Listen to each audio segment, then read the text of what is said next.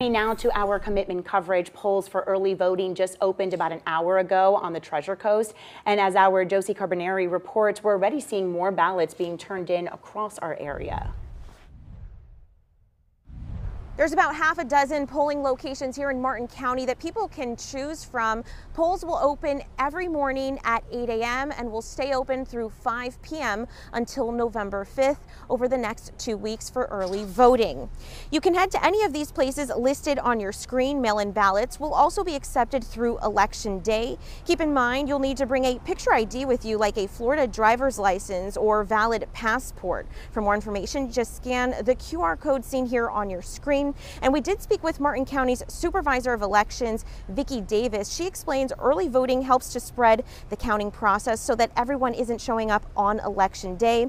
As for voter security, she says people can rest assured their ballot is safe and secured.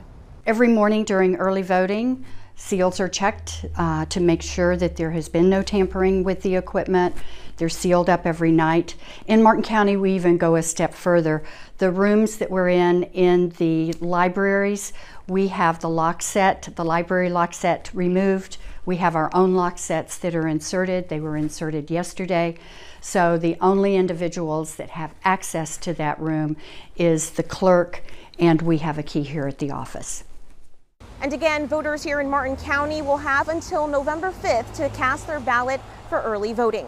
Reporting from Stewart, I'm Josie Carbonari, WPBF 25 News.